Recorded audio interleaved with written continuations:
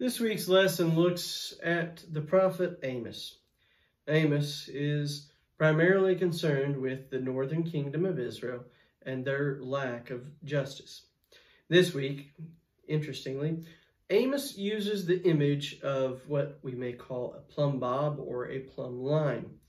And in the prophecy that Amos has this week, in using this plumb line, it's important to understand how a plumb line is used.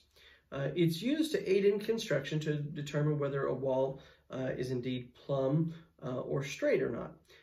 It's very often used in construction, but it can also be used in demolition to find a weak point.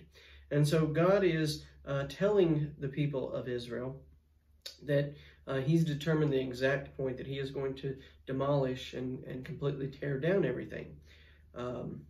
It's not just a random strike upon Israel. Indeed, God has determined where he intends to demolish Israel and begin the demolition. Now, the plumb line can really only say that in reality everything is plumb or not. It's exactly straight or it isn't. It's pretty much a binary option. It either is or it isn't. It's not, well, it kind of looks straight. It is plumb or it isn't. God is telling Israel, the northern kingdom, that is entrenched in idolatry, that their solid look is only that, looks. Yeah, it looks straight and it looks solid, and their worship and their lives seem to be going pretty well. Now, the people are still naming their children with names about God, with El and Yah, and they're going to worship service. They're going to the sacrifices, so nothing on the surface seems different. And God says, you know, I've let you get by with what you have called straight, but I want to make sure that everything in the whole house, Judah and Israel alike, lines up. I've had plans for you, and I need to make sure that the house of Israel has straight walls. Why don't we check and make sure? Let's use a plumb line. And as Amos reveals to the people, what do you know? The walls in Israel are not really straight. And as God has found this out and determined this, he realizes that, well, he's going to have to tear down that wall. He's going to have to rebuild it at a later time.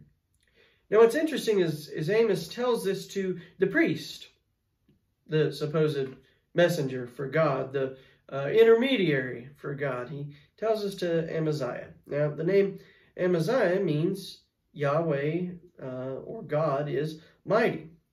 Now, it comes from this word Yah that very often is used in the Old Testament as a shortened form of the word God, and it means strength or hardened or obstinate, stubborn, which is exactly what Amaziah has become, at least that part. He's not very godly, but he is very obstinate and strengthened in his own ways, and he's very hardened and stubborn. And yet he's appointed to lead the people to worship, quote-unquote, God. Amaziah is the priest in charge of the temple, and he's in charge of a temple of idolatry. He's a local guy at the house of God in Bethel who is in charge of leading idol worship. Now, they're using all the right words that they've learned as the people of the God of the Bible, but they're not actually worshiping that God. So Amaziah hears this prophecy about Israel from Amos, and he's worried because he knows that he's the priest of the national house of worship. He knows that, and he knows that he's part of the Jewish people, and they're not really supposed to be worshiping these other gods. And he knows that there could be consequences, and that's what Amos is prophesying. And so, rather than making the corrections, he tells Amos, get lost, go back to Judah. You know, they still worship God of Abraham, Isaac, and Jacob down there. We're pretty good with worshiping the cattle or Baal or whatever false god we're going to worship this month. Rather than making changes, rather than just taking the conviction and making changes, Amaziah is going to rationalize the idolatry instead of making those changes. And in fact, to go more to the point, Amaziah, still worried that Amos might stick around and continue in his prophecy, Amaziah goes to the king and he says to King Jeroboam, he says, you know, there's this prophet going around here in Israel. He's one of those guys from down there in Judah, and you know they're kind of backwards and they're kind of extreme. He says, you know, King, this Amos has been prophesying. You'll never believe what he's prophesying.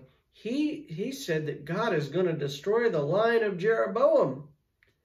And so Amaziah twists Amos's words. And rather than saying, you know, this is from God, he makes it sound as if Amos is making a death threat against the king. And he basically convinces Jeroboam to ask the Secret Service to investigate Amos for treason. He's basically telling Jeroboam and the entourage surrounding Jeroboam that Amos said he's going to come kill you because his God told him to. You know, he's kind of a wild person. We need to deal with him. And so we see in this passage, as Amos preaches prophecy, it is something that we learn through so many of the prophets in the Old Testament and even New Testament prophets like John the Baptist. Very often, prophets are going to come up against resistance. Resistance from those who have a stake in power and the system and the status quo. And they don't like to be called out on being part of this system that oppresses everyone.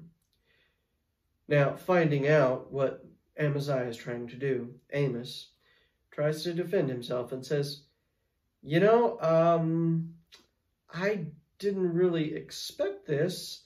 I wasn't planning on being a prophet. And he tells Amaziah, he says, you know, I'd love to be back in Judah. I'd love to be taking care of my sycamore trees and my sheep and back on my farm. But God called me to do this, and, well, I listened. You know, Amaziah, I really didn't want to be a priest. I didn't go through all the training that you did and should know all the word of God and the law. I'd rather not have this prophecy. I'd rather not be doing it, but God called me to do it, and so I was willing to listen. So here's the prophecy. You do what you want with it, but just know this is what God has told me to say, and I'm going to say it. As Amos gives this prophecy to Israel, we're tempted to read this into our modern lenses. Underneath the prosperity of Israel and the lack of conflict for the people, they've forgotten God's commands to care for the poor, the defenseless, the little ones of the world. Amos prophesies that the court serves only the rich and powerful. The wealthy merchants are concerned only with their profit, and so they exploit the poor however they want. And so we read this and we go, well, other than everybody being peaceful and not having conflict, that pretty much sounds like us. Well, so what about us? What about our world? How does it look if we're put up against the standard of a plumb line of God? Well, we have our own issues. First, we worship things, and we worship the people who have lots of things. We talk about, man, it would be great if all the courthouses had the 10 Commandments in them so that everybody would know what the rules are. Well, what about the 8th commandment, thou shalt not covet? Our economy is driven by creating desire. Although we've benefited greatly from our economic system, its downside is it makes us want more. That what we have isn't enough and we need more of that. And even when we get that, it's still not enough because we've got to get the greatest, best next thing. So we are prone to coveting. We want what everybody else has. Second, we're afraid of the other. We think in terms of lawsuits and being harmed or being offended. And, I'm all for making people accountable for their behavior, but we should also see everyone as children of God, that we are part of His creation, that we are loved and made in His image and all have a shared humanity. And so we should see everyone as brothers and sisters in creation and not as threats. Lastly, our issues that we have to deal with is that we've forgotten a call to sacrifice. What if we understood that we have more than what we need, let alone what we want? Why not take some of the excesses that we have and the blessings that we've been given and share it with others, even if it means that we feel a little bit of pain or sacrifice in doing so? What if we followed the lesson that we learned in kindergarten and share, right? We have to work on those things. We have to work on not wanting more and more and more. We have to work on treating others as being part of the same creation. And we should learn to share and sacrifice, even if we have to feel a little bit of pain when we do it. In doing so, we are reminded of the plumb line by which we are judged. And that plumb line is Jesus Christ. If we're judged by the plumb line that is Jesus Christ, we would have to admit that we're not always in plumb line. And if that's the case, we need to realign ourselves to that standard and become plumb and true and straightforward.